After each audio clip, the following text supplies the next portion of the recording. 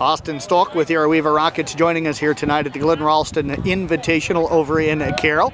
And Austin, 3 events in the books here tonight. You started off with the long jump tonight. How did that event go for you? It wasn't very good. I haven't had much chance to work on it with golf, but my jump was like 18.6 and it wasn't very good. I've done better. I did better the first meet, but hopefully it gets better. So. Which jump was your best jump tonight? It was my 4th jump. My first 2 jumps I stutter stepped really bad, but my last jump was really good.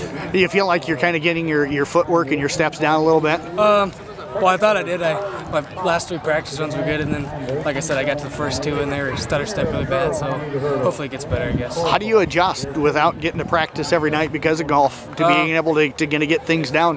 Well, what I'm probably gonna have to do is come after golf or in the morning sometime and work on it, because right now we're just kind of estimating off of another Arweeva kid, but just have to go after golf, or if we have, before golf if it's late or something. So. You had 100, also another event tonight. How'd the 100 go for you? It wasn't too bad. Besides getting folded while I'm there. I think I got 5th, but it's my first time doing it, and so I didn't do all that. Get out of the blocks, okay?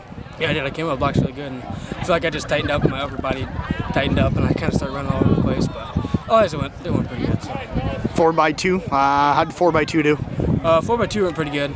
I started off and handed Jake Danner, and we had a good handoff, and then Derek Shirky ran, and Kyle Lichty had a really good finish. So we ended up 3rd, and it went pretty good. So. Did you get out of the blocks a little better on this one? Yeah, I did. And I didn't forget the baton this time like I did last time.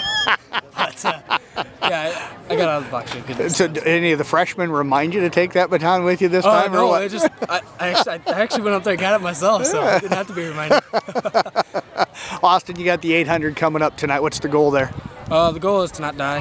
No, I'm just kidding. The goal is probably under 215. I don't like to run the 800, but it's probably one of my best races, so just keep working at the 800. So. Well, I tell you what, best of luck coming out there. Thanks, good luck trying to deal with all these guys around us. It's pain in the butt sometimes.